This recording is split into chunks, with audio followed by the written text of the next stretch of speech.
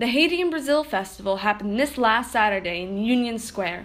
We talked with festival organizers and goers to get the highlights. And Viva means celebrate in different languages, and that's what we want people to do, celebrate their city. We'd like everybody to know that Somerville is for all, and that's why we are here, representing all the immigrant communities, but we are one Somerville. There's a lot of links between the Haitian community and the Brazilian community, not only here in Somerville, but also in Haiti. We had a lot of Brazilian soldiers in Haiti, and now we have a lot of Haitians going to Brazil. And also we noticed a lot of similarities in our culture, specifically the African roots that we share. The inspiration for this festival is our program, Summer Viva.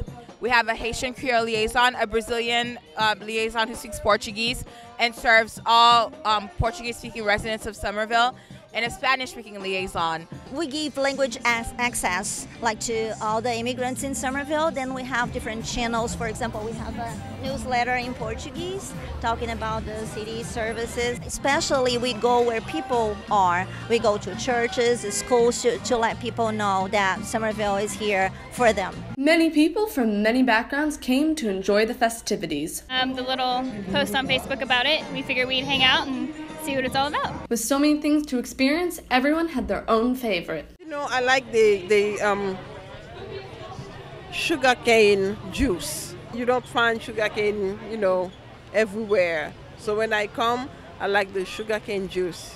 They have a rara in Haiti. It's a street band, and it will start somewhere and will pick up people, and it will go bigger and bigger, and dancing into the street like you see in New Orleans. Meeting people and trying different flavors, but especially hugging people.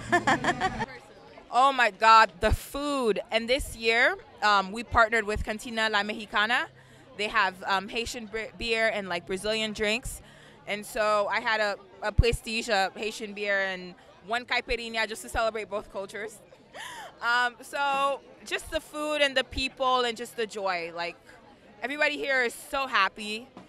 It's like one of the most integrated festivals in the whole city. For Somerville Neighborhood News, I'm Kelly Burns.